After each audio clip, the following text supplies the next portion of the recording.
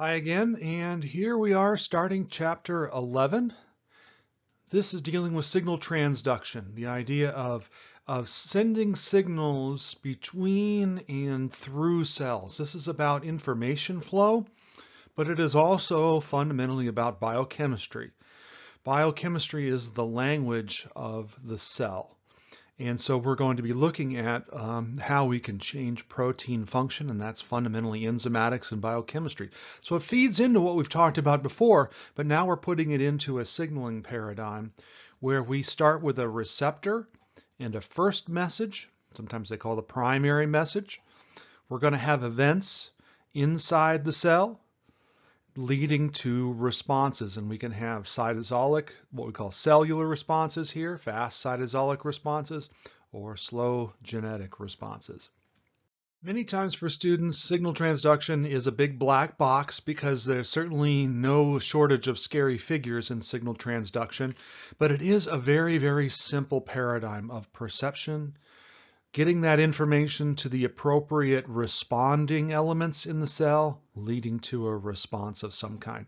And this link right here, if you can copy and paste, is a wonderful resource for you if my presentation of the material is not sufficient. I'm not afraid to send you in a direction that could be more helpful to you if it serves. Here are the reading. We're not doing the entire chapter this time around. We have some very, very specific pages here in the 11th edition, or if you happen to have the 10th out there. In any case, make sure these are the pages that you cover, leading up to cyclic AMP and signaling efficiency. We're not going to cover signaling efficiency all that much. We're just trying to get the fundamental elements of signal transduction and show you some examples of each of the elements. Of understanding cellular messaging between cells and within cells can lead to a wonderful appreciation for things like development. This is an embryo, and you can see different markers in different regions of the cell. This is all in direct connection to cellular messaging, the cells talking to each other and the signaling within those cells. We have cell-to-cell communication. And we also have intracellular communication, and we have found some basic mechanisms that span species. We see some basic commonalities from the most primitive unicellular organisms up to the most complicated multicellular ones. The main signaling paradigm, and that's not entirely true if you think about neurons and that sort of a thing, is chemical signals. But even neurons talk to each other through chemical messages. Yes, they signal electrically long distances, but when it comes from neuron to neuron, most of the time we're talking about chemical signals. An example of a signal that leads to multiple different cell responses and systemic changes in the body would be something like epinephrine, what we call adrenaline. When epinephrine is secreted by the adrenal gland, it can lead to all kinds of cellular changes throughout the body. From the liver starts mobilizing glucose, blood vessels start constricting on the surface of your body, your heart rate goes up. Let's look at a few of these possibilities. Over here on the left, what we call the sympathetic responses. The sympathetic nervous system, but also adrenaline, causes the heart to pump faster, and that's a cellular response. The heart is beating faster, but it's due to changes of cellular signaling inside the cells that regulate heart rate and strength of contraction. We don't want to be digesting during a stressful time. This is a time to be mobilizing for battle, if you know what I mean. So we'll slow down cellular activity in the digestive tract. We'll increase rate and depth of breathing. Our pupils dilate. Lots of possibilities here. And they're all predicated generally on one or two different signals that the cells receive. Looking at something relatively simple like this or something incredibly complicated, it's always the same story. We have a primary message. Often it's a chemical, not always, but often. We have a receptor. A lot of the time that receptor is found in the surface of a membrane, whether it's the membrane of the cell or sometimes an organelle in some cases. Sometimes it's in the cytosol, sometimes it's in the nucleus, but we have to have a receptor. Otherwise, the cell will not perceive the first message. We often will have second messages. That's when the receptor receives its signal, it has to get a signal to the effectors. We have second messages. We often even have some physical interactions in some cases. And again, thirdly, we have the responses, whether they're fast in the cytosol or an organelle, or they're slow in terms of changing what genes and proteins are created by the cell. So we have some kind of a signal, or perhaps it's an environmental change, like for instance, a change in temperature or a change in pH, etc. We get a response, and the linking between those two is the transduction. So here are a couple of examples. You know that I've mentioned fast cytosolic responses and slow genetic responses. Well, this figure at the top here is an example of where we have something binding and it's causing the plasma membrane to pinch and create a vesicle. This is a fast cytosolic response. We don't have to express new proteins, we're just changing the behavior of the proteins that are already there to pinch off and create a vesicle. This is called receptor-mediated endocytosis, by the way, but it is still signal transduction. We have a signal, we're causing proteins to change their behaviors, and they pinch off and create a vesicle. On the other hand, we have a signal being created by a quote-unquote producer cell here. It's a chemical message, binds a receptor, we get a signal transduction. That leads to changes in gene expression, changes in what proteins are created or what proteins aren't created. And those proteins then go out into the cell, or maybe they're secreted. They go out into the cell and they do their thing. That's called a slow genetic response. Let you in on a little secret. Most of the time it's both. But in this class, I want you thinking about what's the most likely response. So most of the time it's both. Usually we get a little bit of cytosolic response and some genetic response with any signal. But nevertheless, I am going to want you to hedge your bets a little bit. That is to say, if we see a certain type of receptor, what's the most likely thing that we know is going to happen? Okay? Is it going to be fast or is it going to be slow? We know that cell signaling has evolved as throughout time. We find very, very primitive forms of cell signaling occurring in unicellular organisms. A really, really interesting one is in yeast. So Saccharomyces cerevisiae, which by the way is very important for brewing beer. If you have two what we call A-type cells as opposed to alpha, they will interact with each other, but they will not undergo a mating behavior response. So if two A's bump into each other, they can recognize each other as A and A. However, if an A encounters an alpha, which is the Greek letter A, alpha, they have different messages on the surface of the outside of their cells, outside their cell walls. Those react with receptors and will trigger a change in behavior in those cells to where they will fuse and exchange genetic information. This is a mating response. Two signals, the A signal to the alpha and the alpha signal to the A, leading to changes in the plasma membrane and a fusion so that they can share genetic material. But only cells of different mating types can do this. Otherwise, this will not happen. So this has to involve signal transduction. And we define signal transduction, a series of steps where information leads to a change in the cellular behavior. Most of the time we're talking about biochemistry. Change in cellular behavior is a change in protein behavior. So we create a response to a signal, an informational event. And this is just a picture from your book, that only A's and alphas will do this. A's and A's or alphas and alphas will not do this. And it's secreting a factor that binds a receptor that causes a fast cytosolic response, leading to fusion of the two different cell types, and we get this diploid type cell that will then split off after the genetic crossover has occurred. And we see this across species from one end of the spectrum to the other, from the most primitive single-celled organisms to the most complex multicellular organisms. For instance, and I mentioned this in our class, was that bacteria can sense population density. They can tell how many other bacteria are around them. So when the population is relatively low, they tend to use oxidative phosphorylation and other types of metabolic activity. But when there are more, they will switch to a more aggressive and less efficient. That is to say, they're going to hog those energy molecules, and they will produce a biofilm and toxins that are harmful to ceramic and teeth.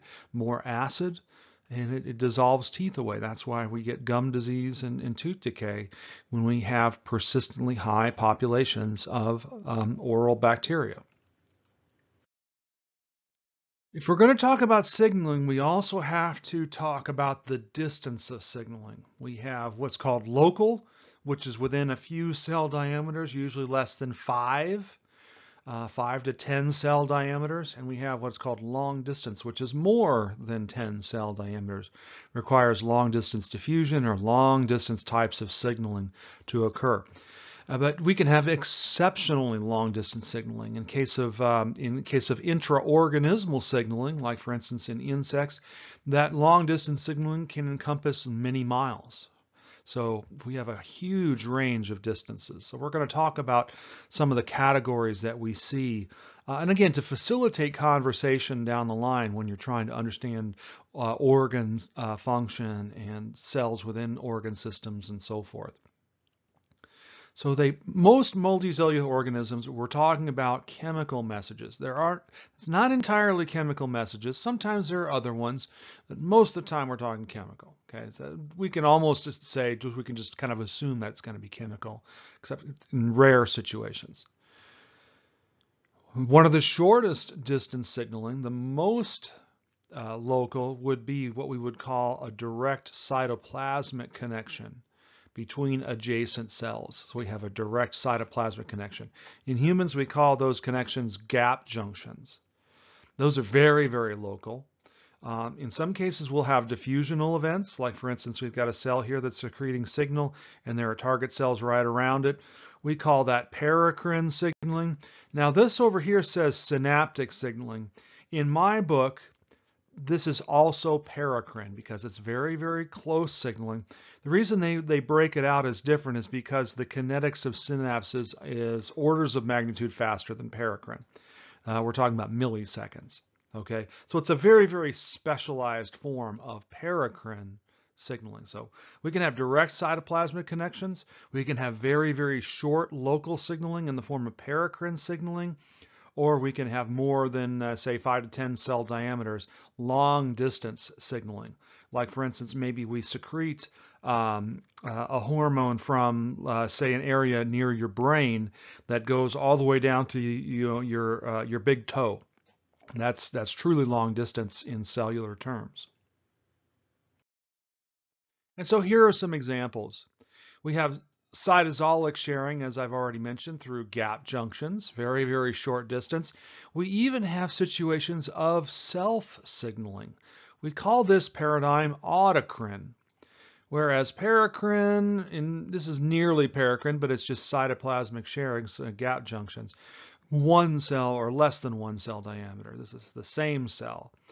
Or we can have, say, more than 5 to 10 cell diameters. That's what we call endocrine, a diffusible signal that moves more than 5 to 10 cell diameters. So gap junctions in human cells, like for instance our cardiac contractile cells have gap junctions. Some neurons do, but not very many. In plants, you could have these plasmodesmata between plant cells that allow for cytoplasmic sharing. You can also have paracrine type signaling, very, very short distance, what we call contact dependent signaling. So these have to have a physical contact. The signal is on the cell surface of one cell and the receptor is on the cell surface of another cell, leading to a response in that cell. It's very, very common that we see this in the immune system. This is a very common situation.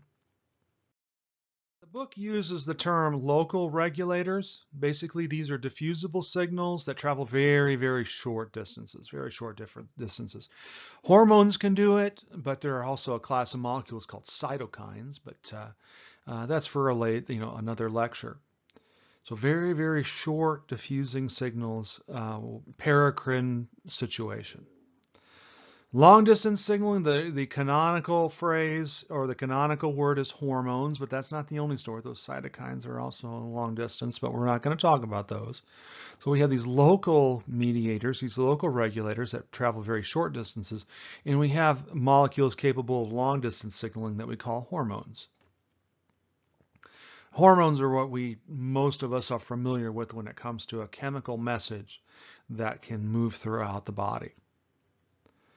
The thing is, and I'm going to jump ahead a little bit in your understanding here, but here's the thing. When it comes to endocrine disorders, we either have syndromes of too much hormone or we have syndromes of too little hormone. And if you don't have a receptor on the appropriate or what is meant to be a target cell, you would have a syndrome of too little hormone. Even though you might have boatloads of hormone, it may not get the response because you don't have a receptor. If a cell has a receptor, we will usually see a response in that cell. So here's a nice picture. We have the secreting cell. This might be an endocrine cell, like in your pituitary. Secretes a molecule out into the extracellular fluid that can diffuse into the bloodstream all throughout the body, and then diffuse out of the bloodstream into tissues where it will interact with receptors on target cells.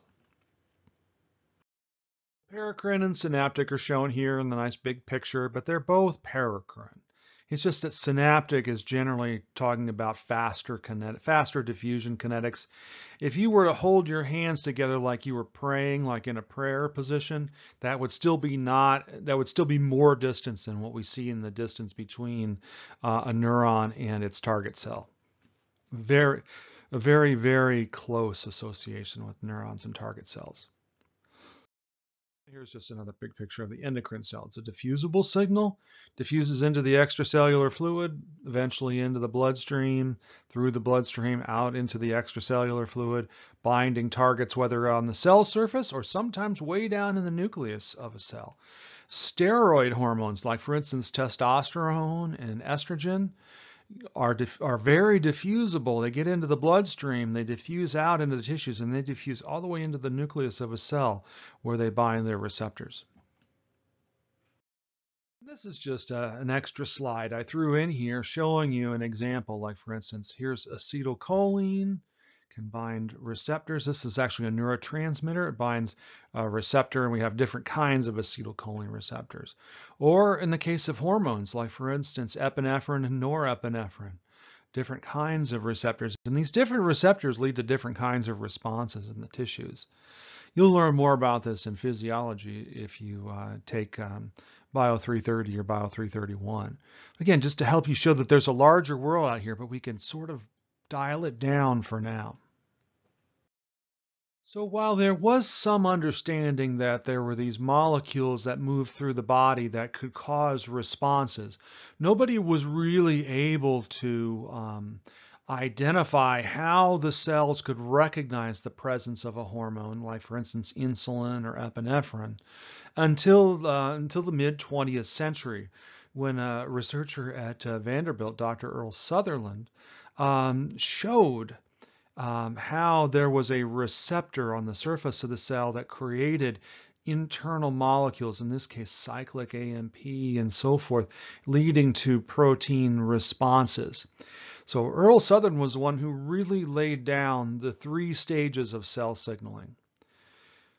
So he discovered epinephrine, and he discovered the adrenergic receptor. And so he saw that there was a receptor. So he had, through this first process of reception, transduction, that there was a second message, some sort of a signal inside the cells. In this case, it was cyclic AMP, cyclic adenosine monophosphate, that led to the changes in protein behavior, the response. And so here's how it sort of worked. He had the signaling molecule. In the case of Dr. Sutherland's example, it was epinephrine that bound a receptor, which he later called the adrenergic receptor. And then you get these relay molecules. In this case, the molecule that was created, some molecules don't have to be created, they just have to be turned on. But other molecules have to be created, and that's the transduction step. Either you're turning on proteins or you're creating molecules that turn on and turn off proteins, or both, that sort of a thing. In any case, cyclic AMP changing the behavior of proteins leading to a cellular response. And again, it can be a fast response, a cytosolic response, or it can be a slow genetic response. So let's talk about reception a little bit. We'll talk about reception and receptors. When we have a signal molecule, oftentimes that signal molecule is referred to as a ligand or a ligand. I like ligand. Ligand is more used in the UK and that sort of a thing, but ligand in the United States. And this is very specific. We don't want to be responding to signals that are fake, right? We want to respond to the real deal. So we have very specific interactions between the ligand and the receptor. When that ligand binds the receptor, it changes the shape of the receptor. Think about baseball or softball. When there's a ball flying through the air and the person's about to catch it, that glove is open. But as soon as that ball gets in there, the glove closes, and that's kind of what's happening with these proteins. That interaction changes the shape of the receptor, which leads to a change in its behavior. Most receptors we have that we deal with, most are in the plasma membrane. But not all, most. Again, that's the fun part of biology, is that you can't hardly ever say 100%. So receptors in the plasma membrane are designed to receive signal from outside the cell most of the time. And a lot of those signals are going to be water soluble, we say hydrophilic. A few receptors are sensitive to hydrophobic molecules. There are testosterone receptors on the plasma membrane surface, but there are also testosterone receptors way down deep inside the cell. But if it's water soluble, you can, if it's hydrophilic signal, you can bet money that the receptor is going to be on the plasma surface and it's going to span the plasma membrane. That you can bet money on that. And here are some examples. We have three main types. We actually have four, but we're going to talk about three in this chapter. We have the fun one, the G protein coupled receptor. 7 transmembrane domains, got 7 spans across the membrane. They used to call it a serpentine receptor because of the way it zigzagged through the plasma membrane. And it's coupled to a G protein. That's why we call it a G protein coupled receptor. We have receptor enzymes. In this case, we're going to talk about receptor tyrosine kinase. It's a specific type of enzyme that phosphorylates a specific type of target. We're going to break that out and let you get familiar with the tyrosine kinase, the RTKs. And then we have channel receptors. We call these gated channels. These channels typically will open and close in response to the presence or absence of a ligand. In the case of, like, for instance, this one right here, this is a GABA receptor. When we have a GABA molecule binds here, it will cause this ion channel to open and we let chloride into the cell. It's an ion channel receptor, sometimes called ionotropic, but that's not a term I'm going to hold you to. So GPCRs, G protein coupled receptors, RTKs, receptor tyrosine kinases, and ion channel receptors. And this is not in your book, but I would definitely spend some time with this figure. And here's our fourth category over here. This is called an integrin.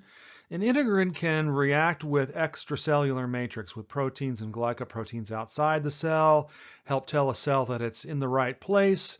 We're not going to talk about it in this discussion, but we are going to talk about channel receptors, receptor enzymes. In the case, we're going to talk about receptor tyrosine kinases and our G protein coupled receptors. So GPCRs, largest family of cell surface receptors. Largest family, that's because they allow us to change the 7 transmembrane domain without changing the interior architecture. So all you have to do is change the receptor, and the downstream stuff can stay the same. It's the largest family. It's also the most druggable target. 2/3 of our current drugs in our pharmacopoeia are GPCR modulators, usually GPCR inhibitors. And so here, 1, 2, 3, 4, 5, 6, 7 transmembrane domains. You can spot it from a mile away. And what happens is that 7 transmembrane, that's the receptor. That's what we can vary. This stuff down here, this is the G protein that we are coupled to. So here is the receptor domain, and here is the G protein. That serves to convey a second message when the receptor is activated. So here's the short story. So here's our G protein. It's got different subunits, and they study this intensely because there's lots of possible ways of manipulating this with drugs. But in any case, what happens is when the receptor is not stimulated, that G protein is usually bound to that receptor, and it has GDP to it. So the guanosine diphosphate. It's like an ATP, but it's G instead of A, and it only has 2 phosphates rather than 3. So it's bound to the receptor and it is inactive. So when we have GDP there, the G protein is inactive and bound to the receptor. And so here's another picture of it here. 1, 2, 3, 4, 5, 6, 7. We don't see the G protein here. We have the binding site for the signal out here. We have the G protein interacting areas down here. And this doesn't show it very well, but usually this G protein is a little more associated with that G protein coupled receptor, and they're showing it as a blob rather than the 7 transmembranes. But when we don't have a ligand here, this GDP is associated with the G protein and it's inactive. It's turned off. But as soon as we bind a ligand, that receptor facilitates the exchange of GTP replacing the GDP. So when to turn this protein on, we have to get GTP on there and kick GDP off. And the receptor facilitates that. Okay? So the receptor is serving as an exchange factor to get GTP on there. And as soon as GTP is on there, now that G protein is active. It's the second message now. This is the first message, and now this activated G protein is the second message. This is the intracellular, this is the transduction. We transduce the signal into an active G protein that can then interact with other enzymes and turn on responses. This is serving as a modulator of other proteins, leading to cellular responses. Eventually, though, we have to turn this pathway off. And one of the tricks in biology is understanding that it's just as important to turn things off as it is to turn things on. You have to breathe out. Breathing out is just as important as breathing in, right? Heart relaxation is just as important as contraction. We have to relax in order to have beats. And the same thing is true in signaling. We have to turn these things off. So we're going to turn it on. It's going to create a signal, but eventually, after maybe a few seconds or sometimes a little longer, that GTP gets hydrolyzed into GDP again, kicking off that inorganic phosphate. And when that happens, when that hydrolysis occurs, this protein goes back to an inactive state. So we turn it on and then we turn it off. Never forget that. Remember that we live in between on and off. On for a period of time, then we turn it back off. Our next receptor is called a receptor tyrosine kinase. A kinase is a type of enzyme. So we have a receptor that has enzymatic activity. A kinase is an enzyme that takes ATP, takes that gamma phosphate off of that ATP and transfers it onto a tyrosine amino acid on its target. So we're taking the gamma phosphate from ATP, transferring it onto a tyrosine amino acid on a protein target, a specific protein target. There are only 3 or 4 amino acids out there that we can actually phosphorylate. We can phosphorylate serine and threonine, and we can phosphorylate tyrosine. And we're going to focus on tyrosine because it has special roles in signal transduction. Tyrosine kinases actually, once they're activated, they phosphorylate themselves, and that allows for multiple signaling pathways to occur at once. That's because many RTKs are involved in cell growth and division. They receive a signal that says, hey, we need to grow and divide. Like, for instance, in inflammation is a pro-cell division signal. So we get this inflammatory signal that causes these RTKs to become active, and it's going to trigger cells to begin dividing. But dividing isn't just splitting in two. You have to duplicate the DNA, you have to duplicate certain organelles, you have to mobilize the plasma membrane. You got a lot to do when you're going to divide, so you have multiple signaling pathways. And that's the beauty of RTKs, is it can show us some of that possibility. RTKs are often associated with many types of cancers. Why? Because many of our pro-growth and division signals come through receptor tyrosine kinases.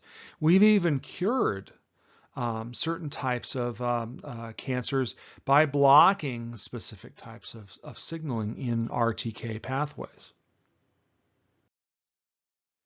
And so let's go through the basic steps. I've got some animations here. This will be our final topic for this lecture. So here's our signaling molecule, and this is a molecule, insulin does this, but other growth factor molecules can do this as well. So we bind, the ligand binds the binding site on a receptor tyrosine kinase. Usually it takes 2, because what happens is when those ligands bind, the receptor forms a complex we call a dimer. Dimers are 2. A tetramer would be 4. But in this case, we have 2 receptors dimerizing, and they cross-phosphorylate each other. They call this autophosphorylation of the dimer, but I'm not going to go there too much. So this monomer over here is going to phosphorylate these tyrosines, and this monomer over here is going to phosphorylate these tyrosines. Requires some ATPs. We got 6 of them here, and so we're going to phosphorylate 6 different sites in total, 3 on one monomer and 3 on the other. You guys know the red carpet analogy, that when you want to have people come into your store or your hotel, you roll out the red carpet. That's kind of what's going on here. These dimers, when they are not phosphorylated, are kind of tightly balled up. And that phosphorylation event causes them to kind of open up, and kind of like rolling out the red carpet for other proteins to bind. So you roll out the red carpet, and now these proteins can recognize these phosphotyrosines and become activated by the receptor to cause responses. Usually there are multiple targets. You got at least 6 here, which means that you might have, at least 2 or more different proteins binding and getting activated. Reception, second message, response. Okay, same story as always. And I have this animated here. So we have our receptor tyrosine kinases here. Here's our ligands. They bind and dimerize. So we have the kinase domain inside, the hormone binding site outside, and here are those growth factors. They bind and we get the dimerization. Once they've dimerized, they will then cross-phosphorylate each other. The kinase domains will trigger phosphorylation on tyrosine amino acids on the opposite monomer. Like I said, rolling out the red carpet for protein interaction. And here comes some proteins. These are called GRAB2 and SOS. They recognize the phosphotyrosine and the amino acids around that particular site. Maybe another protein will bind another set of phosphotyrosines in another location. Once that GRAB2 sauce binds, That GRB2 sauce can then mediate other signals, whether it's in the cytosol or maybe to an organelle, a fast cytosolic response, or a slow genetic response in the nucleus. Either way, though, receptor tyrosine kinases are very, very good at triggering multiple pathways simultaneously with just one first message. And we can extend this. So here's a receptor tyrosine kinase, and then we can get a second message. In this case, we have a series of kinases. And I like to say series of kinases because these kinases aren't tyrosines. They are serine and threonine kinases, but not to worry too much. This is sort of the downstream signal. Maybe we do some fast cytosolic responses, like to mobilize the plasma membrane or to duplicate organelles or, that sort of a thing. Or we can phosphorylate some sort of a transcription factor that then causes it to bind DNA and change the proteins that are expressed, maybe to duplicate the chromosome, et cetera, et cetera. So we're going to stop right there for part A, but I want you to notice something in this figure that you saw at the beginning. Hey, look, there's a receptor tyrosine kinase. Hey, look, there's a GPCR, and there's another GPCR, and another one, and another receptor tyrosine kinase. Just that much you can begin to see. So here's our first message, like a survival factor. Here's our receptor. Here's our signal transduction, maybe a kinase cascade leading to some kind of a response, apoptosis. Or perhaps a growth factor. Again, receptor tyrosine kinase. Oh, there's GRB2 sauce that I mentioned in our animation. Serine threonine kinases leading to gene regulation, slow genetic response. GPCRs in the G protein leading to creation of a second message that can then lead to gene, so forth. You have learned so much in this figure already if you just take the time to learn the terminology, focus on what we've talked about in our class, and you're well on your way to understanding something that could be incredibly intimidating to anybody who hasn't had a class like this. So good luck. Thanks for your time, and I will see you in part B. Thanks again.